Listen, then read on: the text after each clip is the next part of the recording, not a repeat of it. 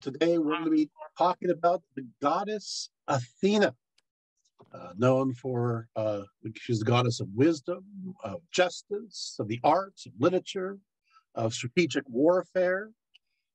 She is the one who supposedly came from Zeus's head, right? Using his weapons. She's clever. She's independent. She's all about power and truth and justice, but also enlightenment and humility. She is definitely a very important goddess. And I'm going to go ahead and jump into some of the backgrounds of her in general. Now, as I just mentioned, as an overview, she's a very important goddess, and the Greeks sang many hymns to Athena, telling much about her early attributes. Some of the earliest of these songs date back to the 7th to the 4th centuries BCE, and they're known as the Homeric hymns. In the Homeric hymn, number 11 to Athena, it presents this deity as dedicated to war. So she was, I know we think of her as a goddess of wisdom, but she was viewed also as a war goddess, right? Akin to Ares. And of course, I'm going to read from hymn number 11. It says as follows: Of Pallas Athena, guardian of the city, I begin to sing. Dread is she, and with Ares she loves the deeds of war, the sack of cities, and the shouting and the battle. It is she who saves the people as they go to war and come back. Hail, goddess, and give us good fortune and happiness. Right away, we see the word or hear the word Pallas. Pallas could be derived from the Greek word meaning maiden. It is most likely pre-Mycenaean, so possibly Minoan in origin.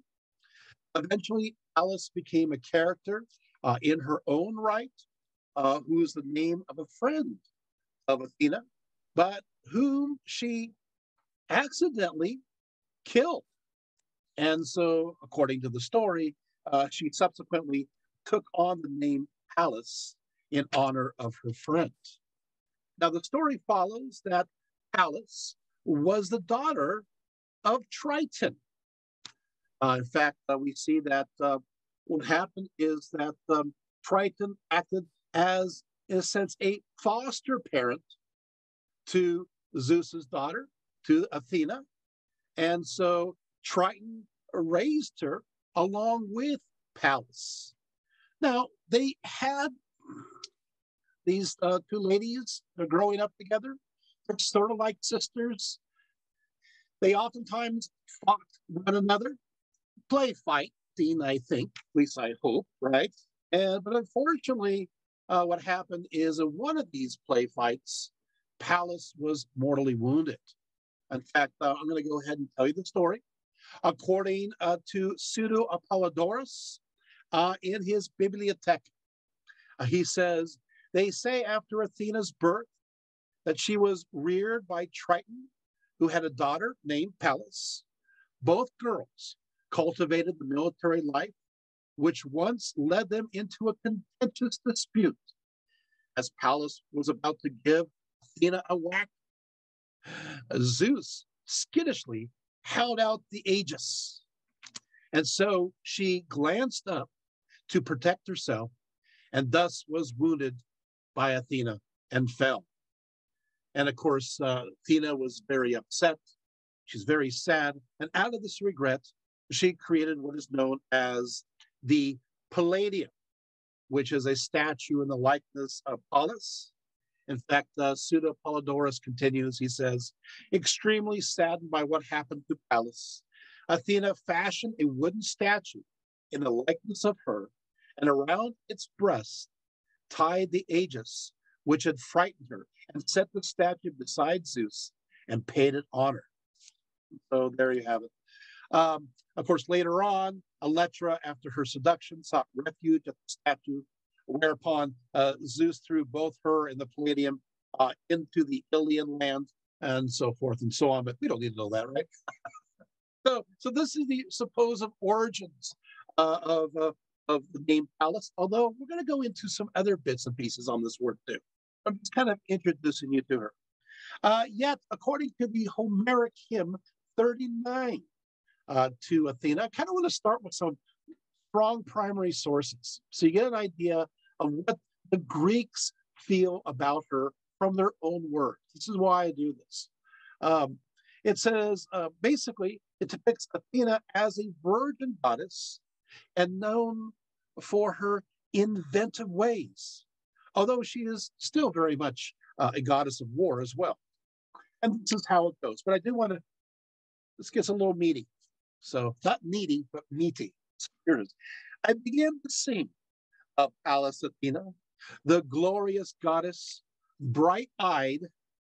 By the way, I'll stop right there. Bright-eyed. She is known, this epithet, she is known as the one who has the bright eyes. You'll see this all the way through the literature. This is common used.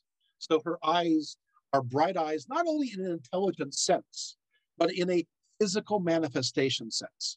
So she is the one who is the bright eyes. So bright-eyed, invented, so she's inventive, right? Unbending of heart, pure virgin, savior of cities, courageous, tritogenia. Tritogenia, don't worry, we'll unpack that word in a few moments. From his awful head, wise Zeus himself bare her arrayed in warlike arms of flashing gold, and awe seized all the gods as they gazed. Now, awful head is not awful as an awful as I gotta watch. Our English language changes, of course, which was really translated from Greek. But it used to mean, of course, full of awe. That's the awful head. Okay. So here's, of course, the story of her arising from the head of Zeus. All this stuff, no worries, we're going to unpack. But Athena sprang quickly from the immortal head and stood before Zeus, who holds the aegis, which is, of course, he's the skin, has the Gorgon on it, shaking a sharp spear. Great Olympus began to reel horribly as the might of the gray-eyed goddess, and the earth round about cried fearfully, and the sea was moved and tossed with dark waves, while foam burst forth suddenly. Beautiful words, beautiful words. Here she is, the gray-eyed goddess. We're going to go into this a little bit later. Sometimes she is known as the blue-eyed goddess. And we'll go into that distinction in a little bit. Here, she is the gray-eyed goddess. Okay. It says, the bright son of Ethereum, so Helios the sun, stopped his swift-footed horses a long while until the maiden Pallas Athena had stripped the heavenly armor from her immortal shoulders, and wise Zeus was glad. Hail to you, daughter of Zeus, who holds the aegis. Oh, there's a lot here. You see already, by the time of this hymn, there's so many different ideas that are already well formed in this Homeric hymn. As I said before, you're going to see the gray-eyed goddess. Here's something already. I'll go further into this. She is the gray-eyed goddess when she's associated with Zeus. But she becomes known as the blue-eyed goddess when she's associated with Poseidon. Why would she be associated with Poseidon? Because in other mythologies and stories, she's not the daughter of Zeus. She's the daughter of Poseidon. Woo! Here's the first big reveal. Okay, so, and I'll unpack that a little bit later. I guess you're going to have to stay around for a little while, don't you, right? Okay, so anyways, for the designation tritogenia, Tritogenia it comes from a kind of a surname. We find this in the Iliad. We find this mentioned in the Odyssey. We find this in Hesiod's Theogony. So what does this word Tritogenia mean? Some say well, this means it's from the lake Tritonus in Libya, near where she is said to have been born. Wait, no. Wait, hold on. You just said that she was born from Zeus's head. We just went there. Well, apparently there's another story. Euripides, Apollodorus, Herodotus, they all mention the fact that there's another story, that she was born in Libya, in North Africa, that she has a North African background. Who? And that's the Greeks talking to you. Others say this word refers to the stream known as Triton, near Alakomene in Boeotia, which is, of course, Greece, where she was worshipped, and where, according to some other statements, she was born. So she's born here, in this place. Wait, again, they're going, it's another story. She's born not out of the head. Yeah, well, there you have it. Lastly, of course, you have the grammarians say that the word trito, which is a dialect, signifies the head. Signifies the head. So that the goddess was born out of the head of her father. And of course, this is presumed to be Zeus. Okay, so this is where we get this idea. Got it?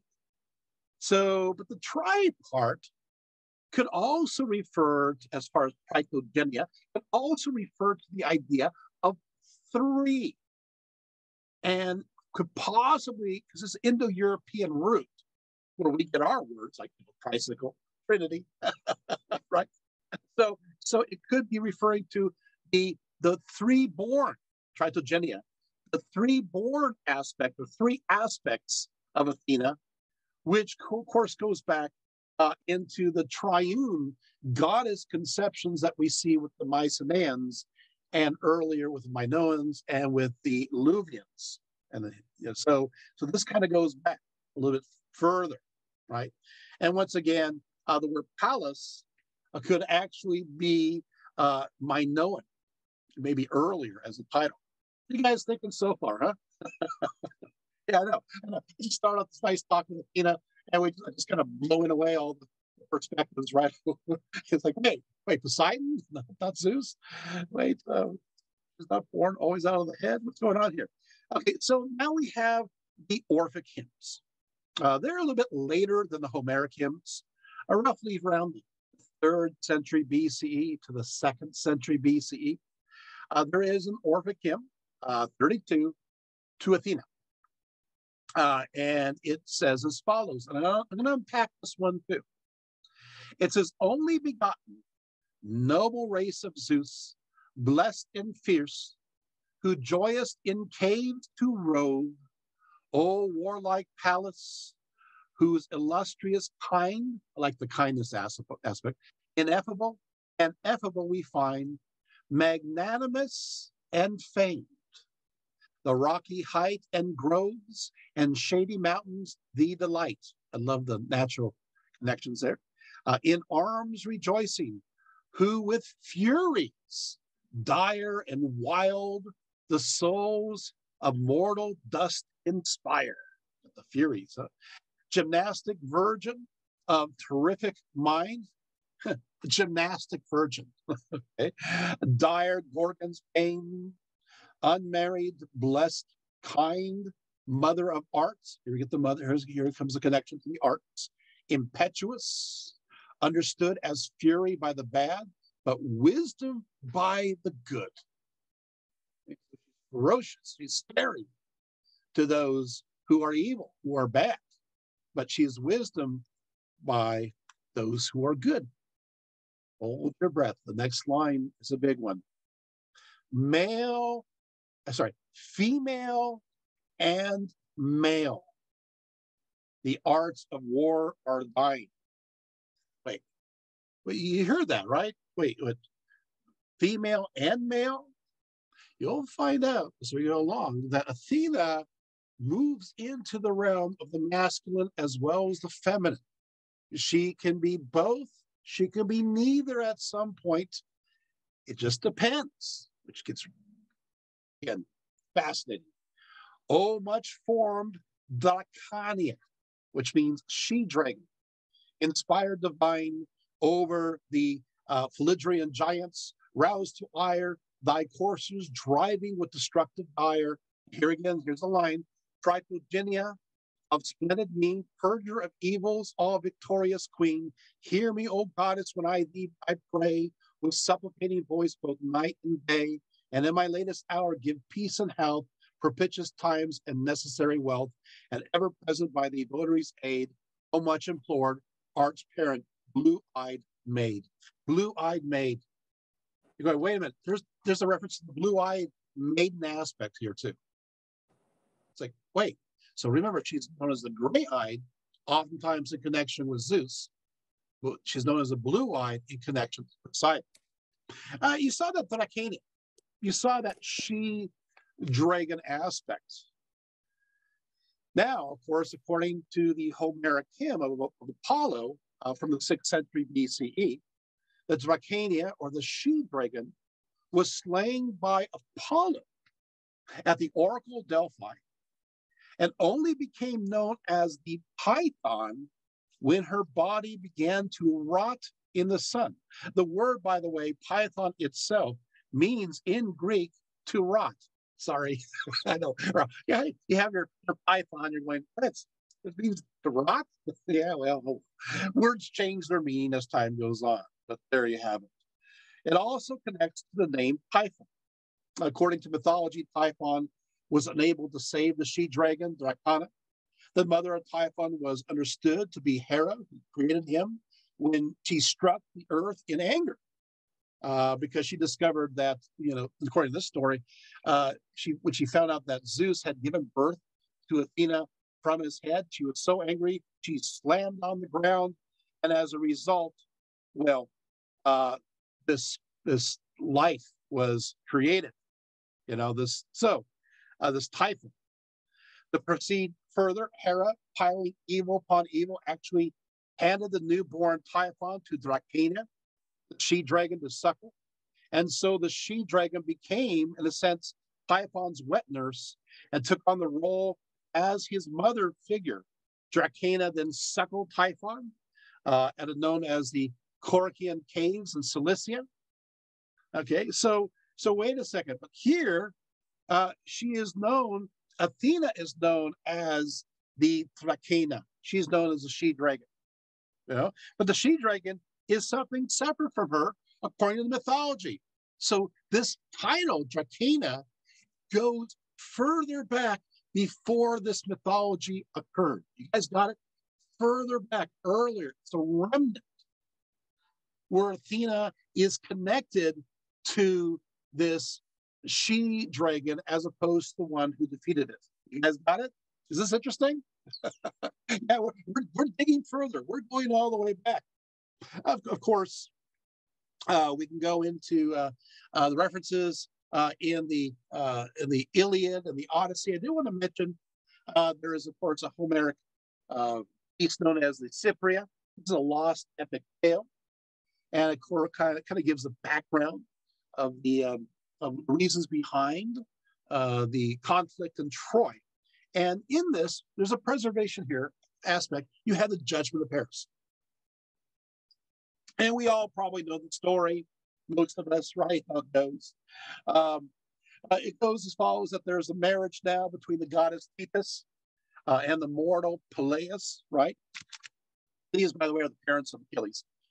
And Zeus decided he's going to have a great party, great banquet up in Olympus, and everybody's invited. They invite everybody except for Eris, goddess of discord. Now, I don't know why you wouldn't want to invite a goddess dedicated to discord and chaos to a wedding. Maybe you do know why. So what happens is that she's not invited. The wedding commences, and to make a long story short, what she does She takes an apple, a golden apple from the garden of Hesperides, and she writes on it for the fairest one, like the fairest one of all, right? And so she takes this golden apple and she throws it in through the fence and Mount Olympus, and it kind of rolls there. And obviously, Hera picks it up and goes, "Oh, the fairest one, it must be me." You can see where this is going. And of course, Aphrodite is thinking, "This is me." Everybody wants, because everybody thinks that they're the fairest goddess. So I don't want to go through all this, but I just will say this: that I want to ask Zeus which one is the fairest, and he's all, I think I'm going to ask somebody else because his wife is amongst those who's asking him, and he doesn't want to get himself in trouble, of course. So he gives it to Paris, who's a mortal, and he's going to be the one who decides. Yeah, good luck, Paris. So Paris is the one there that decides. But what happens is that each of them goes down. There's three goddesses that kind of try to provide a little inducement, try to, make him decide to choose them instead. And of course, you're going to have Hera says, "Hey, I'm going to make you a great king." Athena arrives, and what she's going to promise him is that she's going to give him wisdom and make him a great warrior. So here you have in the story now the combination between wisdom and war. I'm going to make you wise. You are going to be a great warrior. We know the story. Aphrodite shows up and she uses her wiles and says, "I'm going to give you the most beautiful woman in the world." And he forgets about Hera and Athena, and he chooses Aphrodite as the most beautiful of all. Of course, the most beautiful woman in the world, it happens to be, Helena, launched 1,000 ships. You get the point. She happens to be married, which is Menelaus. It's like, yeah, you get the most beautiful woman in the world. That's true, but you're going to have to kidnap her and married to, a very powerful king warrior. It's just a deal. And we're at the commencing of the situation of the Iliad, right? The Trojan War. Okay, now in Apulus, in his Golden Ass, describes an ancient play in his novel that also portrays a little bit more about the story. And says as follows. I'll give you a little bit more details here. And of course, the Latin name is Minerva. So Athena and Minerva, that is the same in a sense. There are some differences here. It says as follows as a description. I want to give a description now of how she's understood.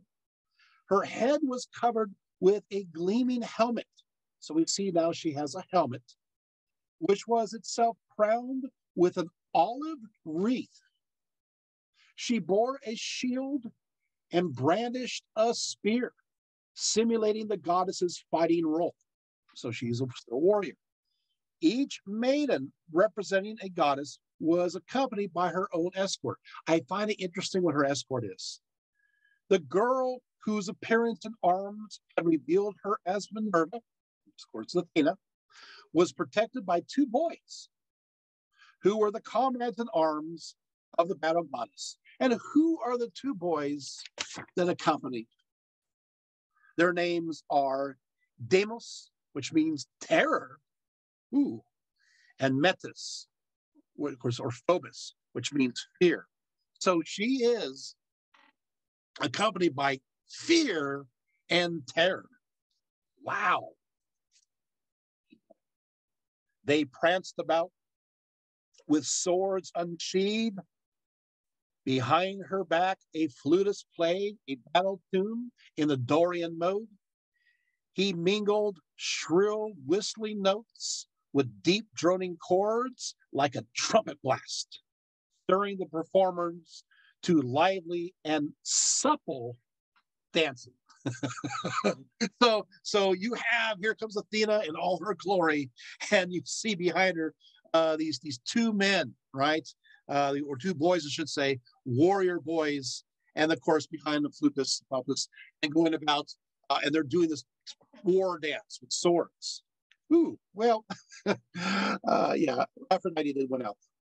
According to the Iliad, attributed to Homer in number 5, Homer paints a very poetic picture of her preparing to go to battle. It says as follows. It says, meanwhile, on her father's threshold, Athena, daughter of aegis-bearing Zeus, shed her soft embroidered robe, taken off this robe, which she had made with her own hands, put on a tunic in its place, and equipped herself for the lamentable work of war with the arms of Zeus, the cloud compeller. So Zeus here is giving her his arms, his weapons, and arraying her in might. But you can notice here, we'll see this as a theme, lamentable work of war. We're going to see this again. Unlike Mars, Athena does not necessarily like war. She just likes what it could accomplish. We're going to go into this deeper. Don't worry, we'll go to the sources. Just want you to realize that she's not just a typical war goddess into the moment of fighting in and of itself. There is a distinction here. She finds war in and of itself lamentable. Okay. Furthermore, here it is. She threw around her shoulders the horrible tasseled aegis, which is beset at every point with fear and carries strife and force and the cold nightmare of pursuit within it. And also the ghastly images of Gorgon's head, the grim and redoubtable emblem of aegis-bearing Zeus. Here we go. Here we go, the Gorgon. Again, a Gorgon with the Medusa, right? Will be constantly an image that we find on Athena, right? On her. On her head, she put her golden helmet with its 4 plates and double crests, adorned with fighting men of 100 pounds. Then she stepped into the flaming chariot, flaming chariot, gripping the huge long spear with which she breaks the noble warrior's ranks. When she, the Almighty Father's child, is roused to anger. Wow, what an entrance. Really, I mean, you can see it all, right? Powerful goddess, right? Later, book 5, Homer suggests that her size is quite large. It says the eager goddess took her place, in the car beside the noble Diomedes, and the beech wooden axle groaned aloud at the weight it had to carry. A formidable goddess and a mighty man of arms. So she's heavy, strong, she's powerful.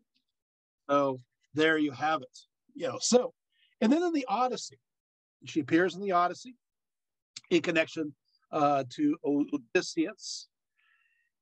Now, of course, we know this story, and obviously Odysseus is very much connected to wisdom. Athena, goddess of wisdom. We're looking at a close pair indeed. And what happens is that he fights for 10 years, and then of course he returns. The whole thing takes a while. It takes about 10 years to get back. Right. So 7 of the years he's having these interesting adventures with Calypso. We will go to that. The point of the matter is that eventually he reaches back. It's back home to his island, back there. And he comes back to his beloved Penelope, who's been waiting for him for, 20 years in Ithaca. 20 years. Can you imagine? And the thing is, the first thing he thinks about when he gets back is not, well, I want to get back and see my wife who's been waiting for me for 20 years. My thought, his thought is this: I want to get back but I want to find out if she's been faithful or not to me. What? yeah. I want to find out if she's been faithful.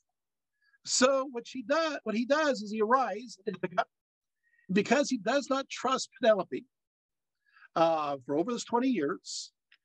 He asks Athena to turn him into an old beggar so he could check out the state of the kingdom incognito and to find out if she has been faithful or not. Of course, she has been pursued by these suitors who are trying to, convince her to marry them because, that way they can be king, assuming that Odysseus is passed.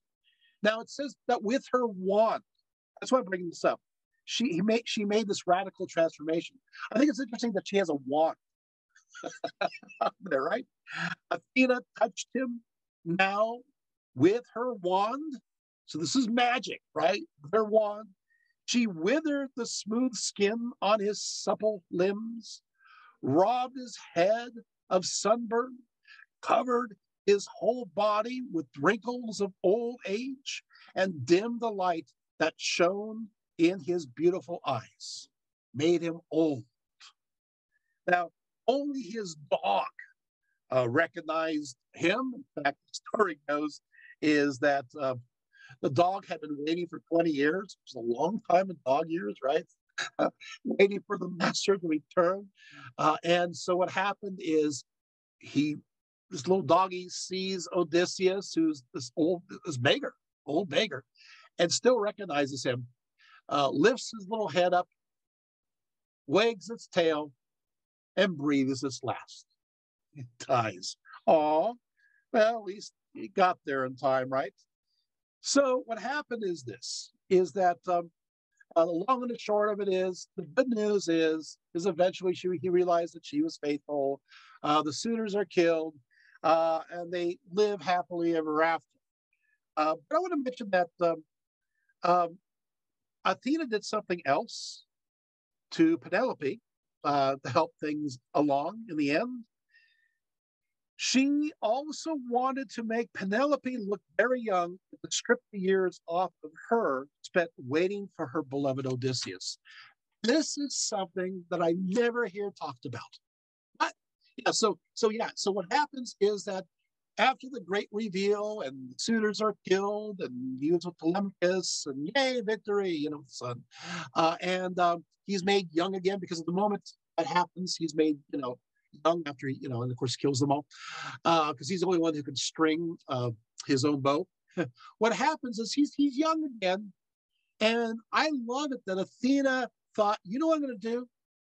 I'm going to make Penelope young again too. I'm going to strip off her years and so that she will look beautiful as well, even more beautiful, I should say. And I thought this is a nice thing that you never hear talked about, and Athena does. But I want to mention something else that's important as a theme here. And we see this in other places. But I want to unpack this. Athena often changes forms in the Odyssey. She transforms herself into a bird goddess. We see this. For example, as she finished, bright-eyed Athena took the form of a sea eagle and flew off. But here's another bit. In Book 8 of the Odyssey, Athena takes the form of a man. Quote, she has disguised herself as a young shepherd with all the delicate beauty that marks the sons of kings. So she can make herself into a man. Later, it says her appearance altered, and now she looked like a woman, tall, beautiful, and accomplished. Great word, right? So Athena was very close to Odysseus, connected to, of course, the wisdom. When Odysseus has his doubts in the Odyssey, Athena responds, most people are content to put their trust in far less powerful allies, mere men and not equipped with wisdom such as mine. But I have never ceased to watch over you in all your adventures, am a goddess. And so she is always with him. Now, what does Athena look like? We have somewhat of an idea, but let's go into some more details into her appearance.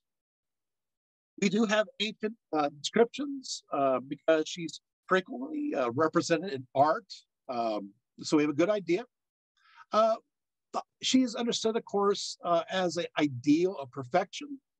And there were 3 statues by Phidias that are considered the best representation of her. So Pheidias created these three statues, and so we'll kind of go through them. The first was a celebrated colossal statue of the goddess at the Acropolis in Athens. Yes, it's made out of gold, ivory. Pausanias in the 2nd century CE saw this image and described it as follows. He said the statue is created with ivory and gold on the middle of her helmet. The middle of her helmet, this is the one, remember, I'm describing the one in the Acropolis, the Parthenon. So this is kind of a big deal. And the next detail I'm going to bring up to you is something you don't always expect. Here it is. Okay, once again. In the middle of her helmet is a likeness of a sphinx. What?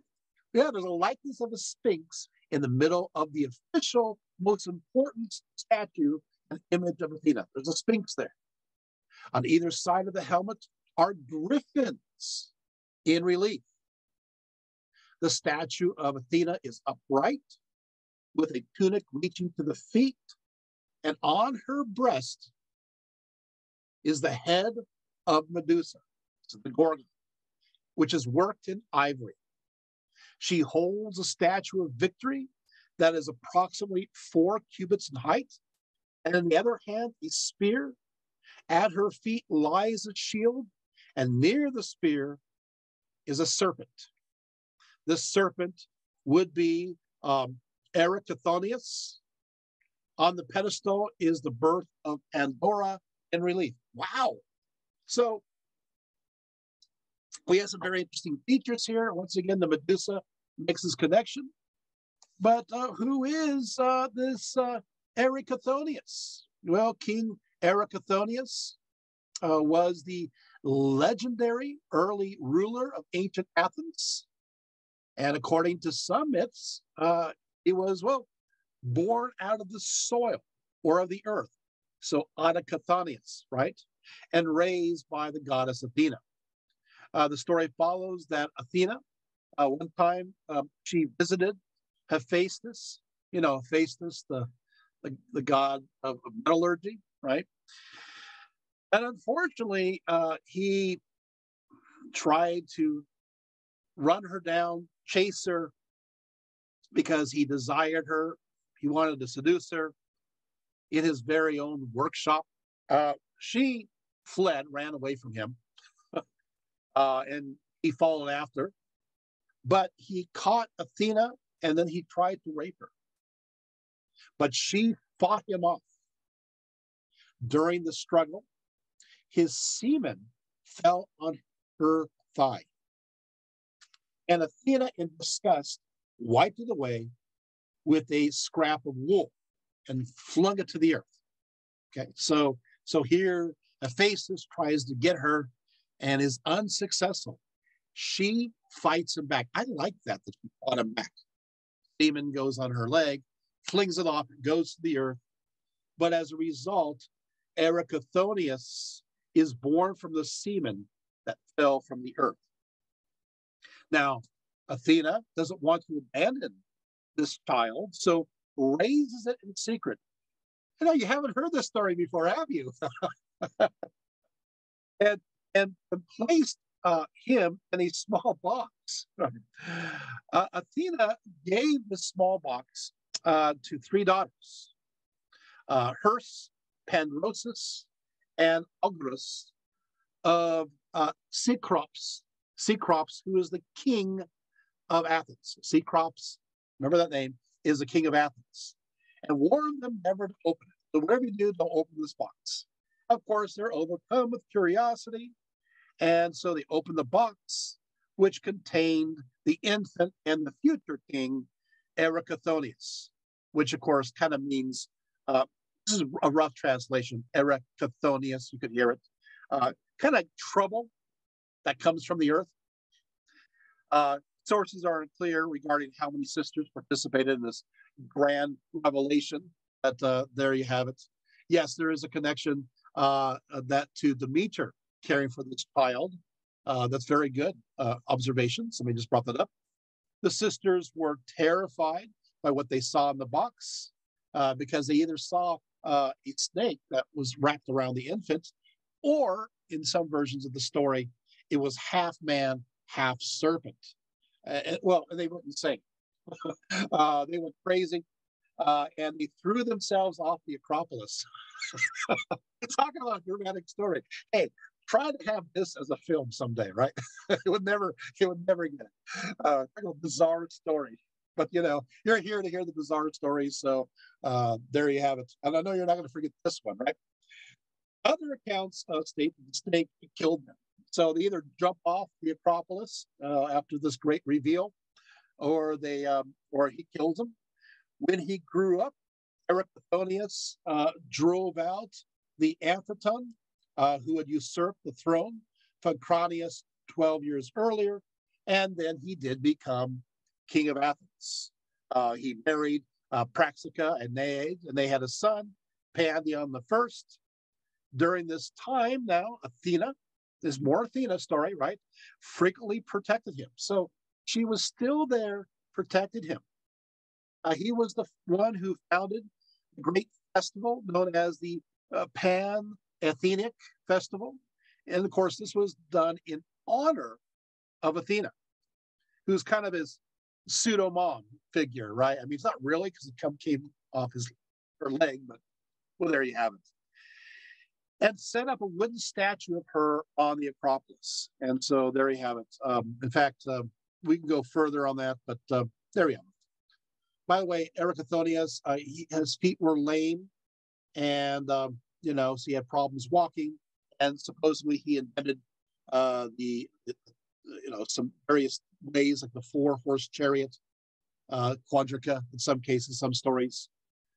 Zeus was supposedly impressed by his skills and raised him up to the heavens. He, by the way, still continues to be there in the constellations up in the sky, dedicated to the charioteer or the Arga. You're interested in astronomy. He's still there. Okay, well, that was a nice elaborate story, but tells a lot. All that. Oh yeah, we're still talking about the statues of Athena. That's right. The second statue of Athena, Mephadius, was a great bronze statue made out of the spoils taken by the Athenians from the Battle of Marathon. The third statue by Mephadius was a small bronze statue called the Beautiful, or the Lamnian Athena, because the Lamnians had dedicated it to Athens. The first of these statues represented the goddess in a standing position, bearing in her hand a Nike of victory, 4 cubits in height. The shield stood by her feet. Her robe came down to her feet. On the breast was the head of Medusa.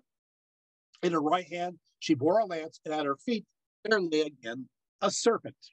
Now, of course, Phidias, when he made his statue for the Acropolis, he got himself in trouble.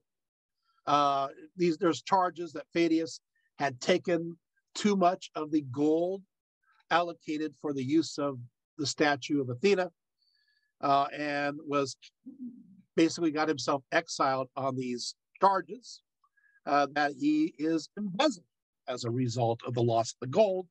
He does eventually get back, but there you have it.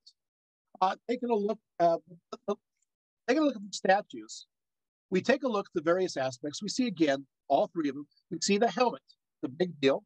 We see the Sphinx in many of them. We see the griffins. We see images of the horses.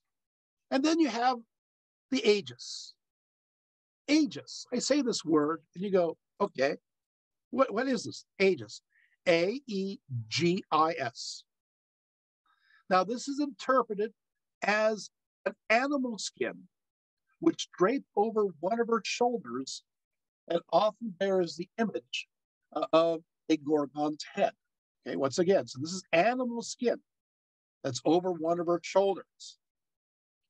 Now, the Greek historian Herodotus believed that the origins for the Aegis came from Libya. He states, Athena's garments and Aegis were borrowed by the Greeks from the Libyan women, who are dressed in exactly the same way. except that their leather garments are fringed with thongs and not serpents. Wow. Okay, so now, as for the word aegis, what does it mean, though? Well, there's a few interpretations. It can mean a violent windstorm. If you take a look at the verb, the word aso, right? It could mean I rush or move violently. It can mean that. It can mean a thunderstorm. I'm looking at the Greek here, right? It can mean also, though, it could mean it can X coming from the actually root word of goat, and it could mean then it is goat skin, and it could be connected to Zeus in the goat skin context. Now, what happens according to the Iliad? Aegis, this piece, this animal skin, made sounds that you could hear. It actually made sounds. Yeah. In fact, the Iliad says it produced a sound as from a myriad roaring dragons. I love hearing these kinds of details which you never hear elsewhere. So this Aegis, this is, I mean, come on, this is the Iliad. How come we don't pay attention to these details? It makes a roaring noise. Trigonia. Thank you, David. Yes, right, a roaring noise. According to Virgil, the Cyclops at Ephesus' forge busily burnished the Aegis Athena wears in her angry moods, a fearsome thing with a surface of gold like scaly snakeskin, and the linked serpents and the Gorgon herself upon the goddess's breast, a severed head rolling its eyes. So this Aegis, this skin, which makes noises, is covered with what? It looks what's scaly scales. So it has these scales on it, right? And then it has with it, it has serpents, and we see elsewhere these serpents, bits of serpents, are kind of laying out around it like tassels. And then on top of it, you have this Gorgon, this Medusa on her chest. Wow. I mean, this is kind of a scary thing. It really is. So anyway, when Zeus shakes his Aegis, it was believed Mount Ida became wrapped in clouds. The thunder rolls and men are struck down with fear. And so at times he was called Aegis-bearing Zeus. He is also known to loan his Aegis to Athena, giving her, in this sense, power. And again, the Aegis is described as having many castles upon it, according to Book 2 of the Iliad, as I mentioned before. And with them, with Athena, the flashing eyes, bright eyes, flashing eyes, wearing her splendid cloak, the unfading, everlasting Aegis, from which 100 castles flutter, all beautifully made, each worth 100 head of cattle. Oh, wow. Okay. But of course, the question is, whose skin is the Aegis made out of? Now, Euripides assumed that the skin was that of the Gorgon, of that Medusa slain by Athena. So that's one possibility. There's another version. So the skin was of X, a daughter of Helios, often represented as a fire-breathing chthonic serpent. She was slain and flayed by Athena. So, and that's the skin. A third story is a little strange. It's the skin of a monstrous giant by the name of Pallas. A monstrous giant by the name of Pallas? We just talked about Pallas as being Triton's daughter. And so this is from an earlier source, even though it's quoted by John Tzetzes around 1110 to 1180, his lifespan. So this is still an earlier source where the Pallas could have been another kind of creature. And the fourth is the skin from Zeus's pet goat. Okay, so you have these three fearsome ones, and then you have Zeus's goat, his pet goat. Okay, so not as fierce, but here it is, right? Uh, in the investigation of Hittite and Luvian records, Sarah Morris from UCLA investigated a connection between what is the aegis, the skin, and the Hittite and Luvian cursa. Both words, if we go for the goat, interpretation, both words designate goat skin and are cult attributes that are worn by deities. So I like what she says. I'm going to quote her. Morris declares, "I propose that an ancestor of such begs once decorated a prehistoric cult object at Ephesus, or was widely familiar in Western Anatolia, and was absorbed by earlier cult images. Particularly striking is the description of multiple begs standing up in certain texts, in particular in the festivals for renewing the cursa." So what happens is this, is that in ancient Anatolia, they would have these bags made out of animal skins that were wrapped around or hung around the statues of their deities, the Hittites and Luvians and other groups. And in these bags, there were pockets or multiple bags that carried magical amulets and ritualistic instruments and all kinds of things that are used for power and potency. Power when it comes to yielding, fruit from the fields, and also, of course, procreation. Right. So you have this, and so this aegis that is a remnant that goes back to these ancient images. Fascinating, right? Another attribute is her round argolic shield, at the center of which, of course, again, you have the head of Medusa. See a theme here. Okay, so I guess we got to talk about Medusa just a little bit because I keep bringing her up. According to Hesiod's Theogony, there are three sisters. Two of them were immortal. One is Athena, and the other is Ureo. And the third was, Medusa, right? They were children of Phoric and Peto, and they lived, according to Hesiod, beyond the famed Oceanus at the world's edge, hard by night. Of the three, as I said, only Medusa had a mortal life. Now, according to Ovid's Metamorphoses, although the story is long earlier, but the story follows that Medusa was an absolutely beautiful maiden, and she was attracted to Poseidon. Now, this attraction to Poseidon, we learn more about Poseidon as we go along in this talk. You can see why Athena's acting the way she is, but we weren't there yet. She's attracted to Poseidon, who then makes love to her in Athena's shrine. So Poseidon, who in some sources happens to be Athena's father, as opposed to Zeus, makes love in her temple, dedicated to her, to Medusa. Because of this ritual violation and this insult, Athena transformed her into the scary, snaky-haired Gorgon that we know so well, and the face that's able to turn one into stone. Ovid states, Medusa once had charms to gain her love. A rival crowd of envious lovers strove. They who have seen her own they never did trace more moving features and a sweeter face.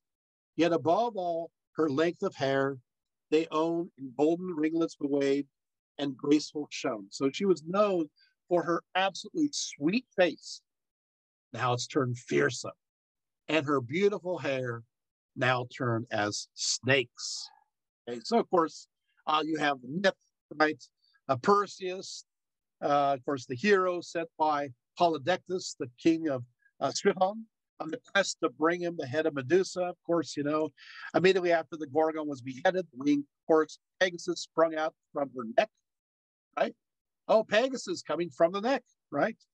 When the blood dripped from Medusa's head onto the plains of Libya. Oh, notice this is Libya here again. Each drop of blood transformed into venomous serpents. The power of Medusa's head is seen again when Perseus encounters the Titan Atlas. So it's right. So again, we're seeing some interesting themes that are oftentimes not talked about, but here we go. Now, there are many objects dedicated to her. And of course, you have the olive branch, a serpent, an owl, a cock, a lance. The significance of Athena's owl, it's obviously symbolic, is that it's interesting. Most of the images of an owl in ancient Greece simply represent Athena. Only rarely do we see Athena with the symbol of the owl. She never seems to appear with an owl. If she's made at all, she is the owl or she's herself, right? I know many days, we see her holding the owl and everything else. Yeah, well, it's not that the ancients don't see that, but it's either the representation of her is the owl or it's herself, one or the other. So it's a little interesting bit here.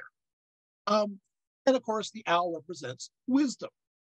The snake symbol, of course, has many connections to creation, fertility, regeneration. Of course, goes back, again, we're back to an earlier source. There's the snaky aspect of Athena, going back to the Mycenaeans and Minoans earlier.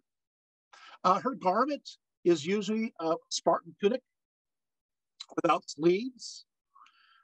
She is known for having an expression of thoughtfulness and earnestness in many ways.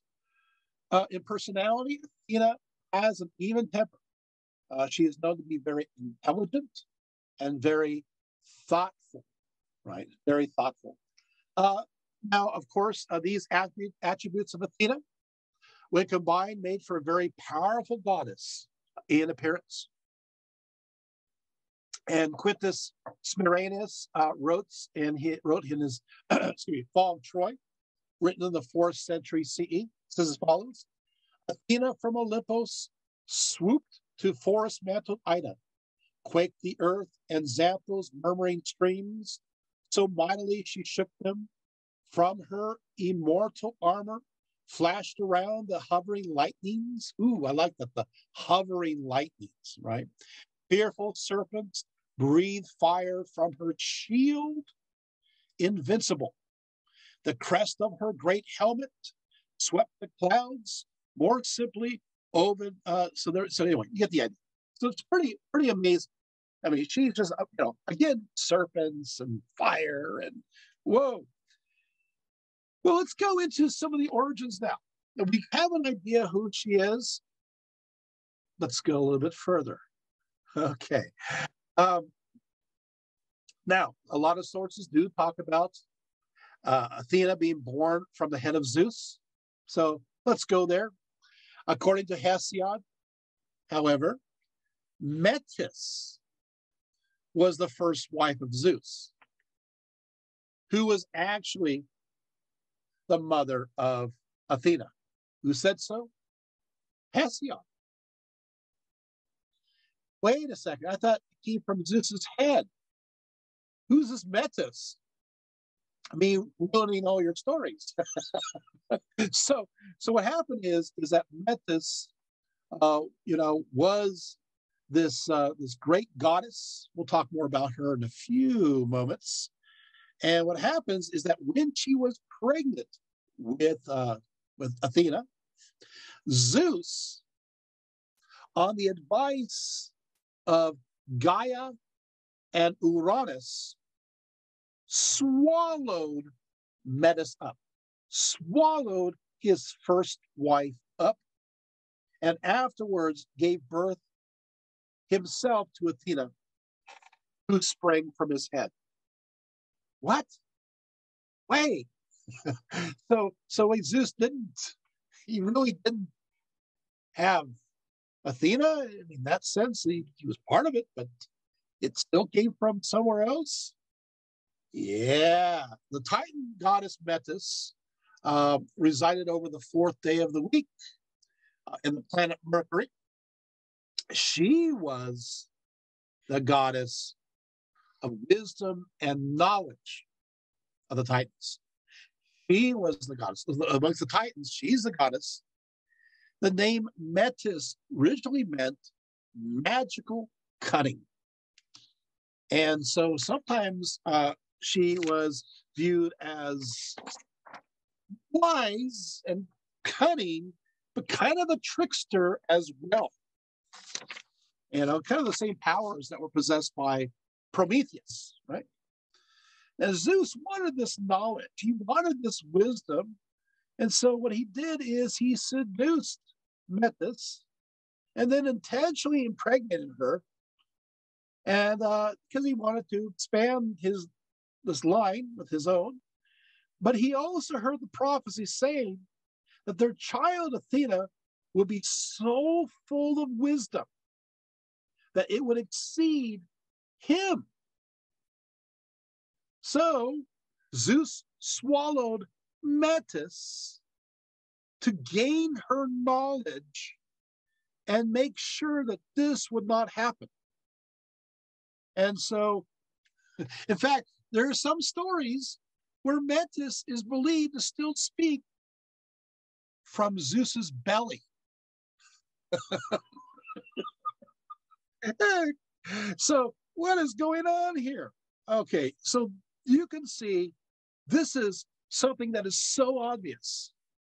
This story appears, and it is, to represent the usurping of the goddess tradition. In this sense, the goddess Metis, who's possibly Minoan, by the patriarchy of the Mycenaeans. And so wisdom becomes cunning and treachery to the point where Zeus becomes justified by his actions. Yeah, he literally swallows the goddess of wisdom and then gives birth to a goddess of wisdom, Athena, through his own head, but gaining the knowledge at the same time. For example, Hesiod calls Athena's mother deceiving Metis. So now you can see also Metis is now, she's a goddess of wisdom. Now it's time to demonize her, to bring her down. So again, this is the pushing down of the goddess, right? Hesiod calls her deceiving Metis, or thought, although she was full and wise. He continues, but he seized her with his hands and put her in his belly for fear that she might bring forth something stronger than his thunderbolt. Therefore did Zeus, who sits on high and dwells in the ether, swallow her down suddenly. But she straightway conceived Pallas Athena, and the father of men and gods gave birth to her by way of his head on the banks of the river Triton. I think this is interesting because in this version of the story, he swallows her, but she gives birth already in herself, from herself, in his belly, and then of course Athena escapes through his head. It's interesting also. This is said to be on the banks of the river Triton. So you're kind of combining things with the word Triton, with not only coming from the head, but also alongside this river. And she remained hidden beneath the inward parts of Zeus, even Metis, Athena's mother, worker of righteousness, who was wiser than gods and mortal men. There, the goddess, Athena, received that whereby she excelled in strength all the deathless ones who dwelled in Olympus, she who made the host-scaring weapon of Athena, and with it Zeus gave her birth, arrayed in arms of war. Wow. Okay.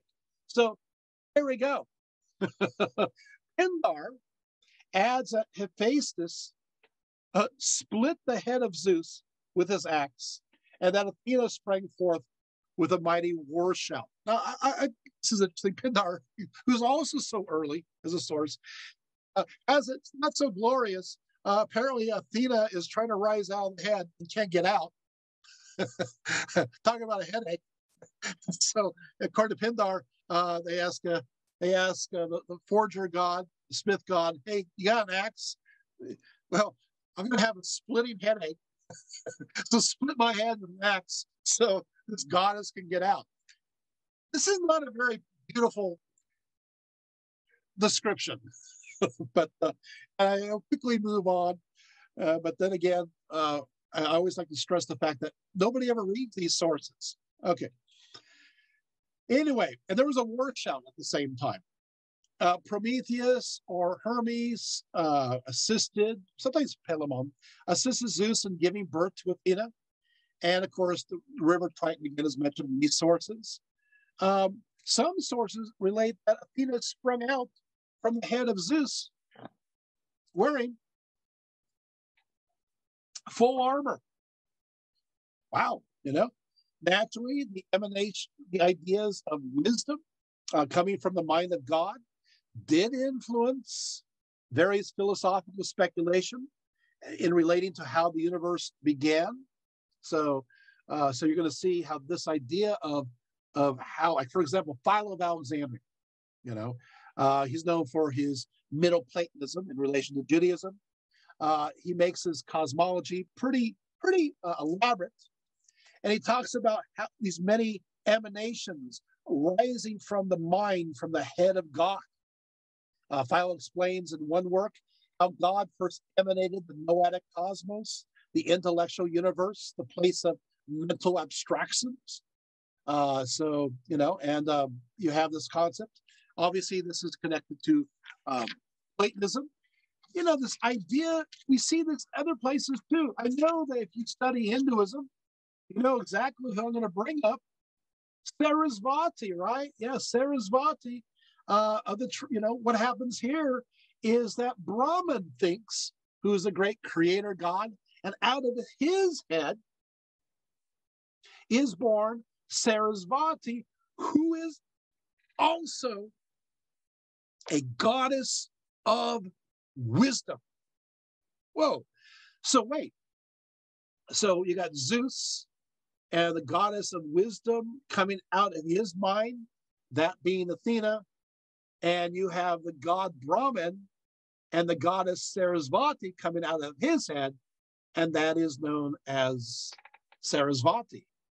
Yes, born of the thought, as you say in Manasa Kanya, as they say, right? So there you have it. Is there a connection? It's possible. Again, this is the Indo-European context. So Indo-Europeans, remember, are spreading everywhere, including into India between 2000 to 1500 BCE, with the Aryans or the noble ones. All these traditions agree in making Athena a daughter of Zeus, but there is a second tradition, and I know you've been waiting for this. Actually, what's good, there's actually a third tradition. So let's talk about one more, and then we'll go a little bit further. What? Because there's actually three traditions. There's a second tradition where regards her as, hold your breath, as the daughter of Pallas. What? So Pallas Athena is the daughter of Pallas, the winged giant, as opposed to the daughter of Triton, her best friend. So I know Pallas. You have two Pallases here, not to be confused with a nice fine residence, right? You got the Pallas, which is, of course, her sister-like friend, who's the daughter of Triton, and she was adopted by Triton, and she accidentally kills her, and then adopts the name Pallas. You have that one. But this is Pallas, who's a winged giant. In this case, this winged giant is the father of Athena, and that's why her name is Pallas Athena, because it's connected to this particular god, right? And after, of course, she's afterwards, of course, well, we'll keep going. The third tradition, because I can go on forever that one, and I don't want to get lost on that rabbit trail, because I want to make sure we get to the Poseidon stuff today, right? The third tradition carries us to Libya and calls Athena a daughter of Poseidon. and of course, Tritonus.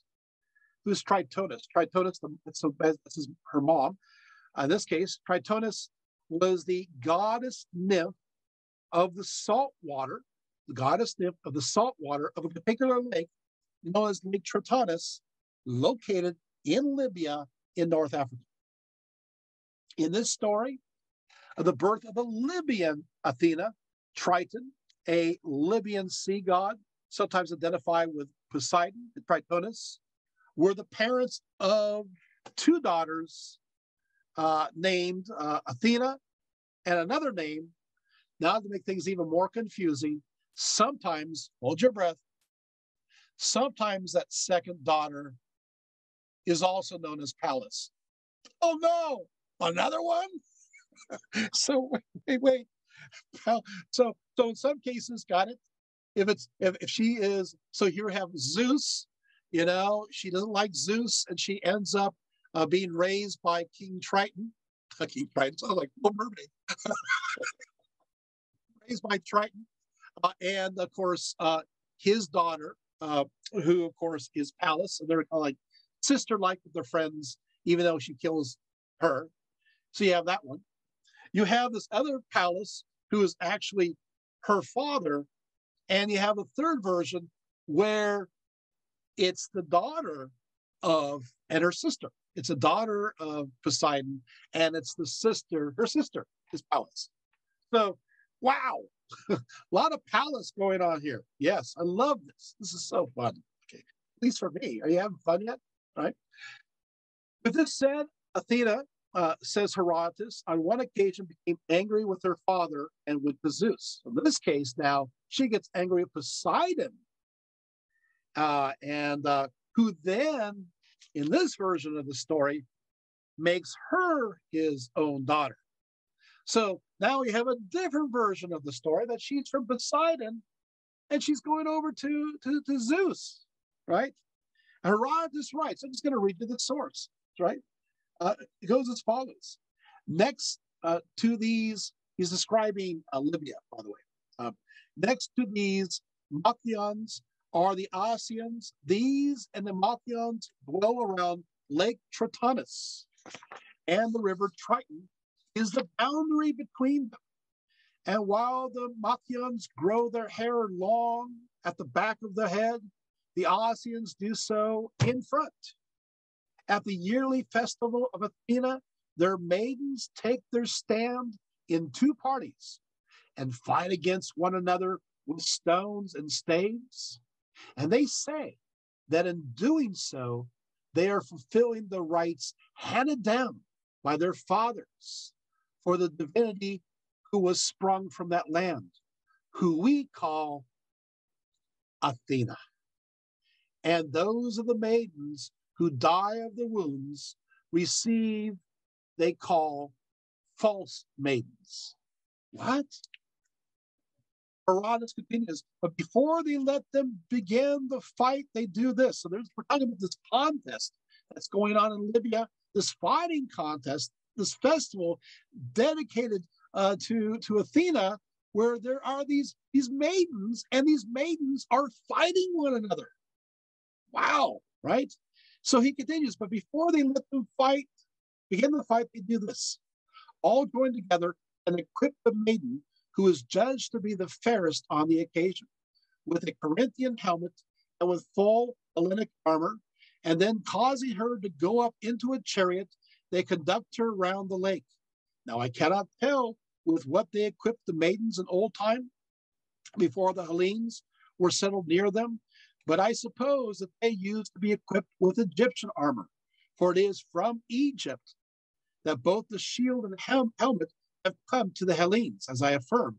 They say, moreover, that Athena is a daughter of Poseidon and of the lake Tritonus, and of course that's the wife, Tritonus, and that she had come cause of complaint against her father, and therefore gave herself to Zeus, and Zeus made her his own daughter. Such is the story which they tell, and they have their intercourse with women in common, not marrying, but having intercourse like cattle.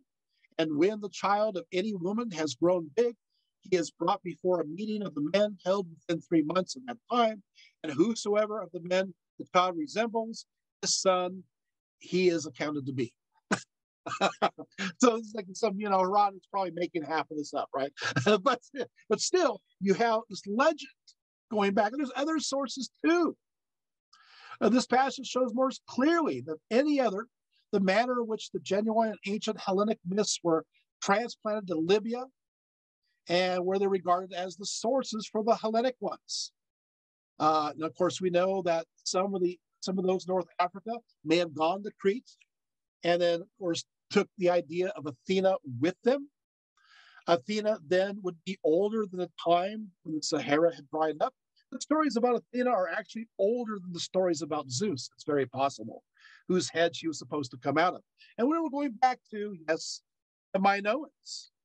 We'll go back a little bit earlier. Let's go a little bit earlier version of this, because the word Poseidon, it turns out that across the entire Eastern Mediterranean, before Zeus was a big deal, Poseidon was the big deal. Yes, Poseidon. Now, of course, we take a look at this. I know we see Poseidon as the god of the sea, but in reality, he was more than that earlier times. We know, of course, he was known as the Earth Shaker. We find his name, Earth Shaker, even in Linear B, Mycenaean text, right? So Poseidon, the word Poseidon literally means, of course, posis, which was from potus, which can be translated as spouse, right? And of course, Poseidon, Ida, da, which of course, da comes from ga and gay. It's the same root as Gaia, right? And that means earth. So Poseidon simply means the spouse of the earth, or the earth goddess, right? And of course, the earth goddess, that would be Da Mater, right? So you have, once again, the same Poseidon, Poseida, Ida, da, right? You got the da. That's the word earth. Da Mater, earth, da, Mater, mother. So Poseidon is the spouse of the earth, and Mater is, of course, the earth mother. And this, of course, goes all the way back, right? And so what's going to happen is what's holy to them is, of course, on Crete, as well as overlooking Troy, you got a mountain known as Ida. Ida, of course, is simply Mount Earth, the root of the earth. It makes a lot of sense, right? Okay, so there you have it. So these are early connections. There's Poseidon's very important earlier on. And so what will happen is that he is the god, he has a triune aspect, sky, earth, and the underworld. Eventually, after a few things, he gets demoted to the sea, and then Hades takes the area, goes in the vacuum of the underworld, and of course, Zeus takes over the realm of the sky. That comes later. Respecting this Libyan Athena, it is further related that she was educated by the river god Triton. Here we get the Triton aspect. Together, in some versions of the story, with his own daughter Pallas, but in some cases, of course, Pallas is the sister that she has with Poseidon. She was said to have invented the flute. That's what I'm trying to get at. As a daughter of Poseidon, Athena was then depicted as having blue rather than gray eyes. Yes. So here he goes. Let me give you my source right now. Pausanias, in the 2nd century CE, he writes a travel log.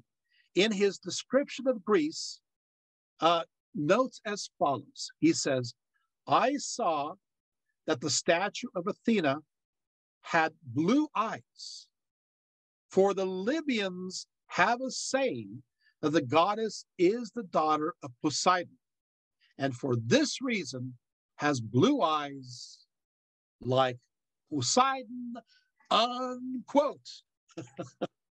So what happens is that you had two versions of Athena going around, and Pausanias and others could say, well, you got the blue-eyed version. The blue-eyed version comes from the Poseidon, and the gray-eyed version is the Zeus, which kind of connects to the sky elements, right? But you do have gray oceans, I know that, but there you have it. And so it gets interesting because I think, in many ways, well, I know, I should say, that the earliest versions is the Poseidon version. So if you want to dig and find more out about Athena, you look for the blue-eyed as opposed to the gray-eyed goddess. Now, of course, obviously, the connection with Athena, with Triton, the river god who educated the goddess, as well as Tritonus, caused afterwards the various traditions about her birthplace. We talked about those. So you have all these variations, but Libya seems to be a very popular version, aspect where they think that she's from, many different levels. Okay. Okay, I'm skipping stuff because I've seen our time is starting to roll pretty fast. It is entirely possible that the place name of Athens preceded the arrival of the Indo-Europeans.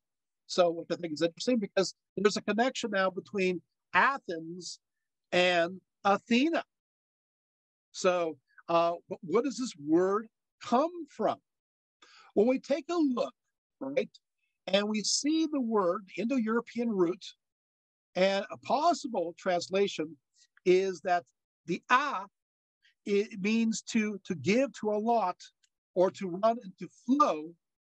And this refers to possibly the spring, maybe the salt spring that's on top of the Acropolis that's located there. So that's a possibility on that. But of course, we take a look a little bit further because I actually have identified an earlier form of the word Athena, and other scholars have as well. It's pretty obvious, but we'll go back a little ways. Let's go back to the Minoan and into the Mycenaean period, looking at linear A, but linear B texts. And we find here a word.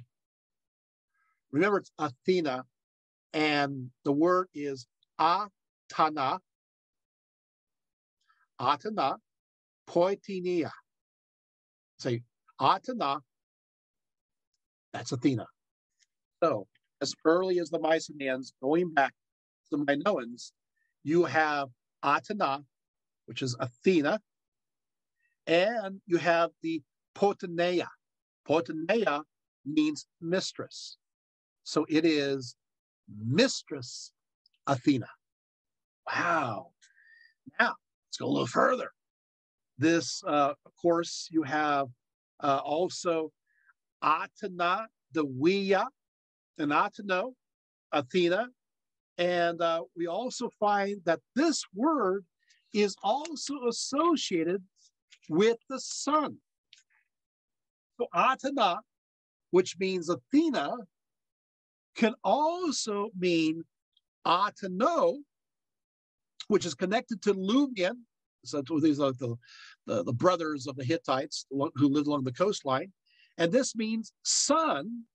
And that means Athena is connected to the concept of the sun, which is pretty interesting, right? So she is, earlier on, she could be a sun goddess. Now we take a look and we find the Minoans and Mycenaeans, many sun-like designs appear on seals and several instances.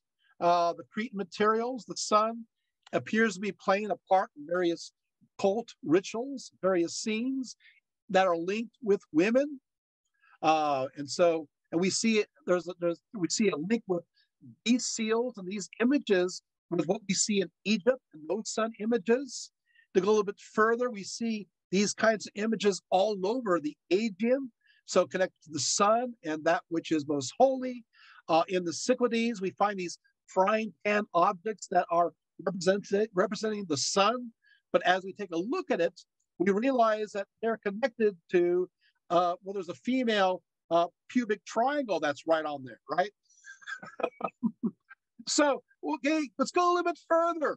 Let's go a little bit more deeper down the rabbit hole because we're down here. And here we go.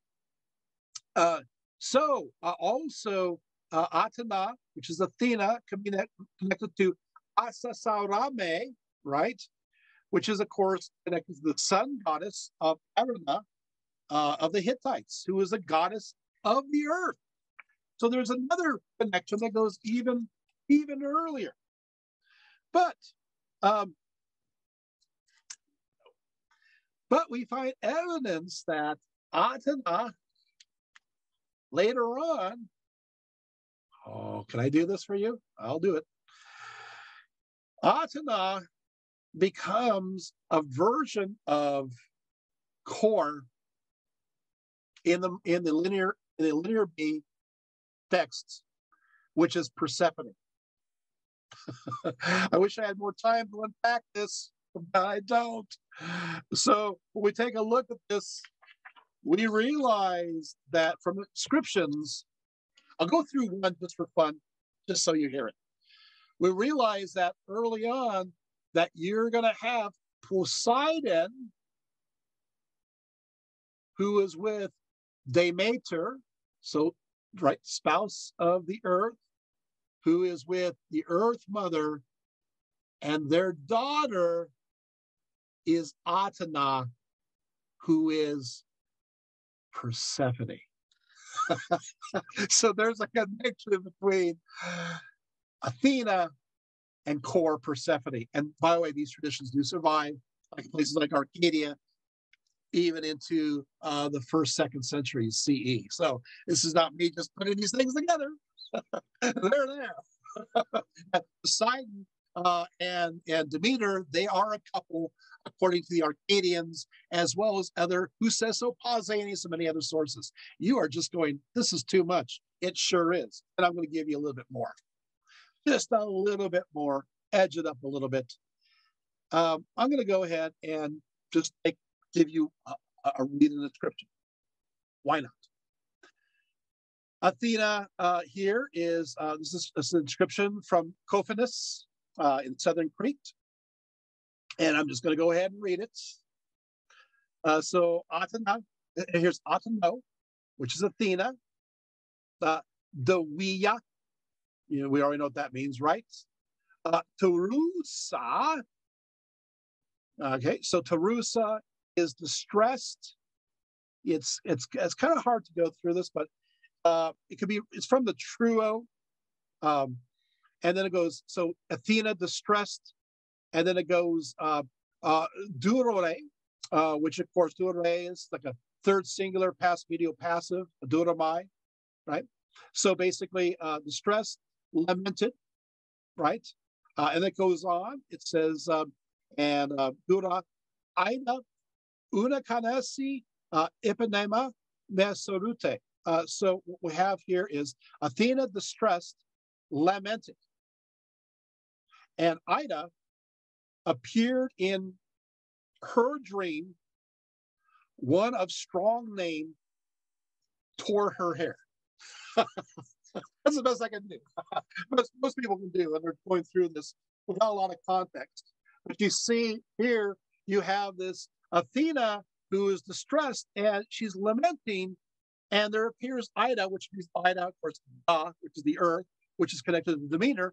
And so you have here a connection between Athena or Athena, which is Athena, directly in the inscription with Demeter, and her being in the sense of distress. Oh, wow. Well, we can go even further. There's other inscriptions as well. From a libation table that gives you some more information too, and a magic cup who talks about unperceived, you lament without gifts, the lady established something or so forth. But there you have it. And it's interesting because this Minoan, Mycenaean Athena, her connection is her double X. What, by the way, the sign of the double X is sometimes used to designate the letter A as in the first letter of her name. So this double X connection is there. We see descriptions of her with some festival known as the Skira on the inscriptions. And she is, in some cases, understood as a sun goddess again, and a lady, truly that moves in dreams. Of course, I have like 3 or 4 or 5 or 6 pages of just that. Okay, we went pretty deep there. I mean, really deep. Let's pull away a little bit because I need to wrap this up. But I hope you're enjoying it so far. Okay, so from various traditions, Athena arose, and in most other cases, these beliefs began with various legends that kind of come together amongst the Greeks. But there's also connections to Asia Minor, the Aegean, and of course, most especially even Libya. So North Africa, Athena is connected to the creation of the olive tree. This is the one story I want to make sure we get to because it's going to have a lot of significance. And here we go. So the story goes is once upon a time, who is going to be the patron goddess of Athens? This is my closing story. Who is going to be the patron goddess of Athens? And there's a contest that happens between Athena and Poseidon. Here we go again. It's more, well, okay, so what happens is a Poseidon wants to show that he's going to give the Athenians a special gift. So he hits his trident in the rock, which is also interpreted as a living. Well, never. So he hits a trident on the rock, and out comes a spring. So we're on top of the Acropolis. Here comes a spring, but the spring is of salty water. She quietly plants something, and this becomes the olive tree. And so who's going to win this contest? Well, of course, it's going to be Athena. Who wants a saltwater spring on top of a hill when you can have the olive, which is not only for cultivation of olives, but for olive oil, which is used for obviously light as well as rubbings, massages. Oil yourself down and Stidros, kind of wipe it all off there. The funny thing is that there's a story that survived from, of all people, Augustine. And I don't know why in the world it survived, but it did. And why Augustine is quoting it, I have no idea why. But St. Augustine later on says, yeah, there was a contest, and they mentioned that it was a vote. And a vote was between men and women. I mean, the men and women both voted at that time. So both men and women had the right to vote in Athens. And it was because of the women's vote that Poseidon lost the contest, because the women voted the majority for the olive tree. And so that's how that occurred.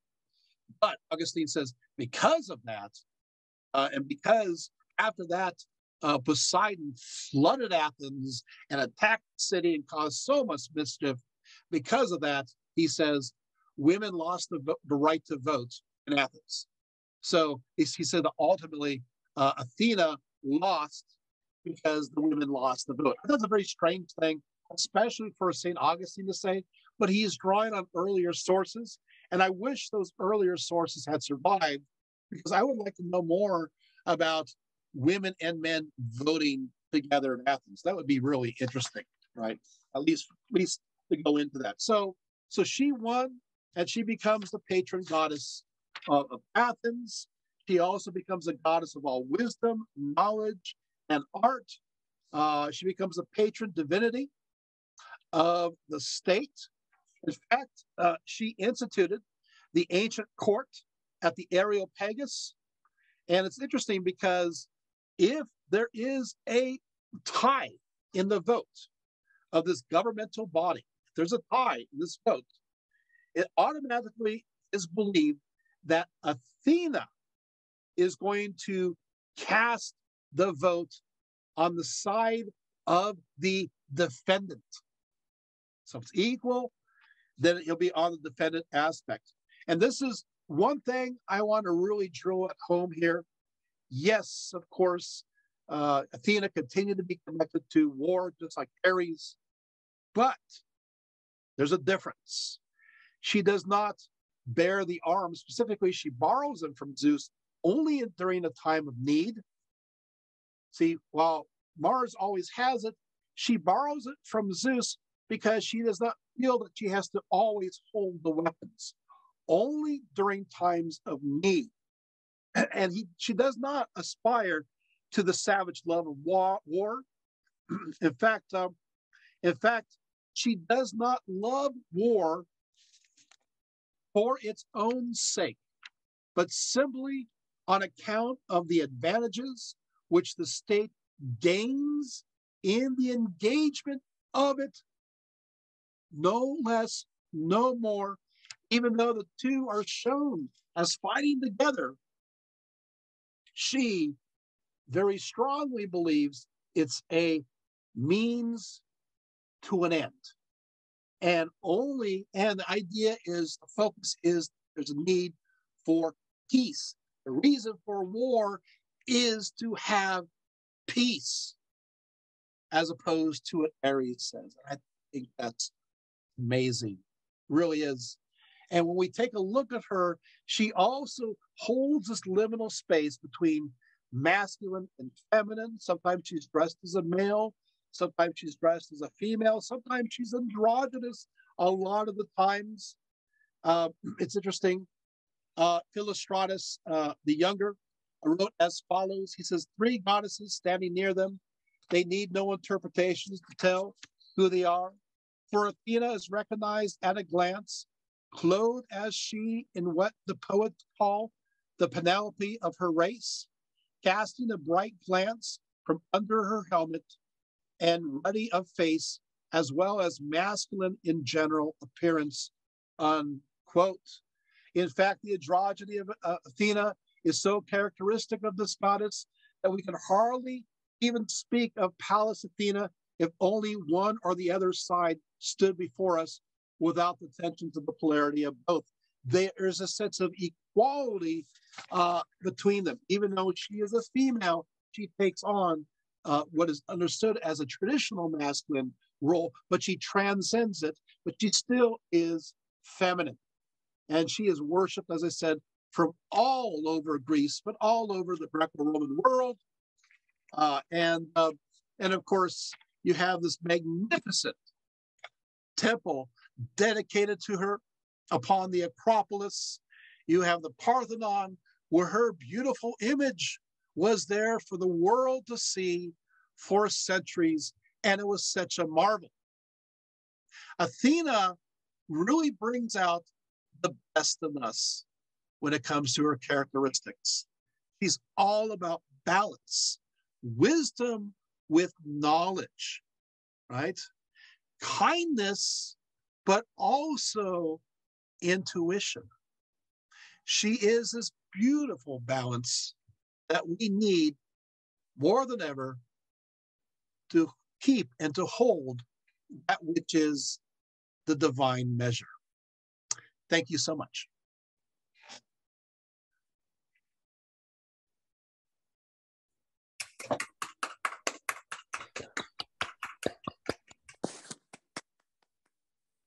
All right. Whew, we covered a lot, I think. We did. All right. I got to page 28, so I'm pretty proud of myself there. Although I skipped 5 pages of linear B inscriptions, so. But I thought, no, as opposed to just saying things, I like to give the primary sources backing. And you get to hear Mycenaean in Greek. Isn't that great? Yes, that was very interesting. Oh, all right.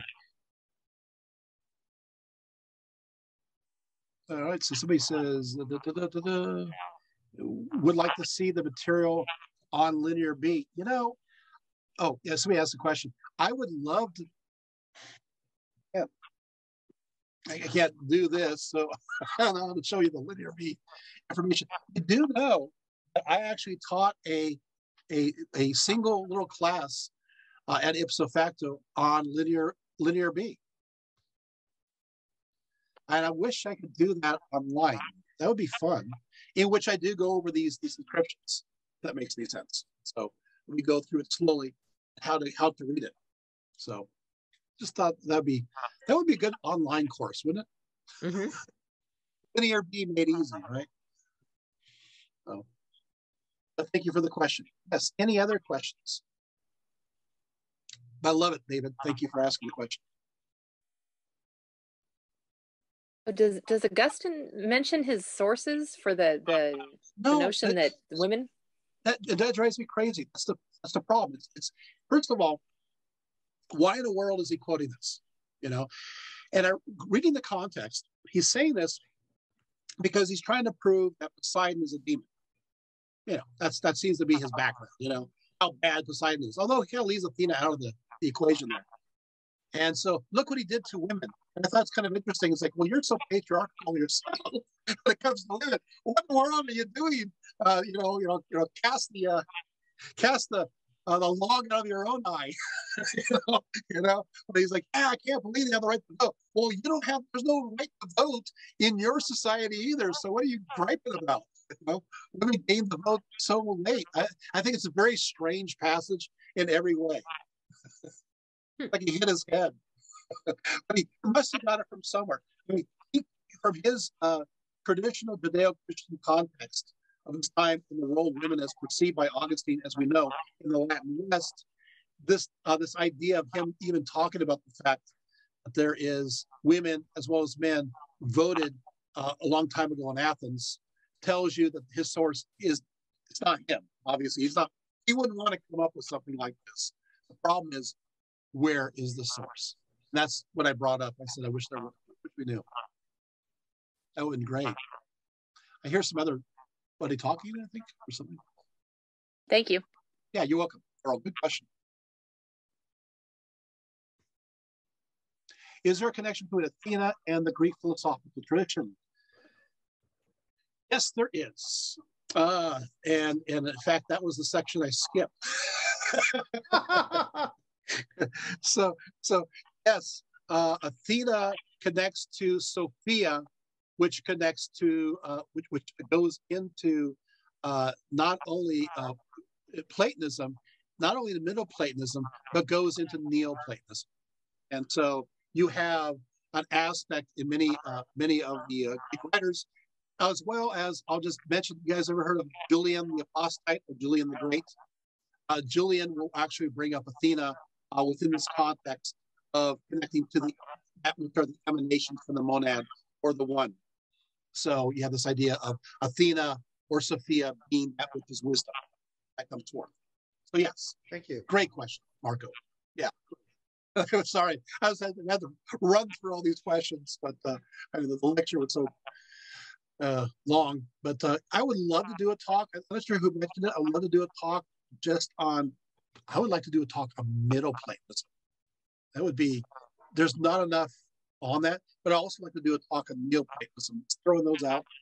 So, and I could be pretty intense about it, but I think it would be fun. I'll try to make it fun. But I think Middle Platonism, like nobody knows about Middle Platonism except for scholars who are talking amongst themselves. And we just skip from Platonism to Neoplatonism. We forget what's in between. But I do want to say this. This is the perk for Middle Platonism. The background of early Christianity, Middle Platonism. So if you want to understand so much of not only New Testament studies, but the early church fathers, Middle Platonism. Philo of Alexandria, the great Jewish thinker of Alexandria, a Middle Platonist. You have Justin Martyr, Middle Platonist. Clement Alexandria, Middle Platonist. Origen of Alexandria, Middle Platonist.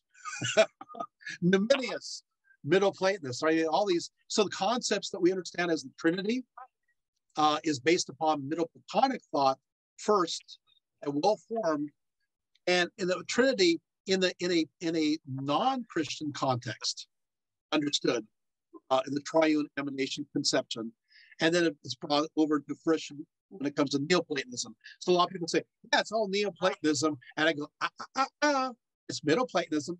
The Neoplatonists adopted that. That'd be a lot of fun because it would really unpack so much of even understanding early church fathers of both the East and the West. But anyway, that's a sidestep. I love philosophy. I just want people to show up. That's it's really philosophical. It's like, oh, we got three. Three people. That's the inherent weakness, So if I can guarantee enough people that would show up for a talk of Neoplatonism or Middle Platonism, I'd be overjoyed to talk about it. So, yeah, guarantee more than three. We've been down this road before. Yeah. I'm all for it. So, any other questions? Oh, thank you, Carly. Yeah, wonderful. Great. Okay. Did we cover everything? I think it was fun seeing how Athena is not exactly what we think. When it comes to Poseidon, it's like, we have to see, is it the blue-eyed or is it the gray-eyed goddess? Now we have the problem now with Athena, the idea of Athena connected with Persephone, and it makes sense now with the other family that would be Poseidon, Demeter, right? And Athena, as it was before with Poseidon, Tritonus, and Athena, right? So you still have it, and that idea floated over to North Africa, Libya, which makes me also, there seems to be a Mycenaean connection.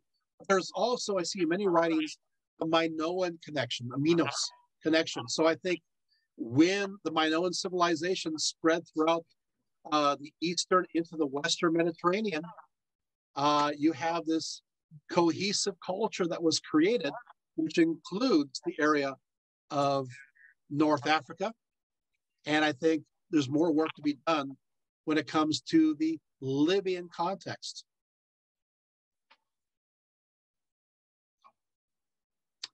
All right. Well, I guess we're closing up. Okay. Thank you so much for coming.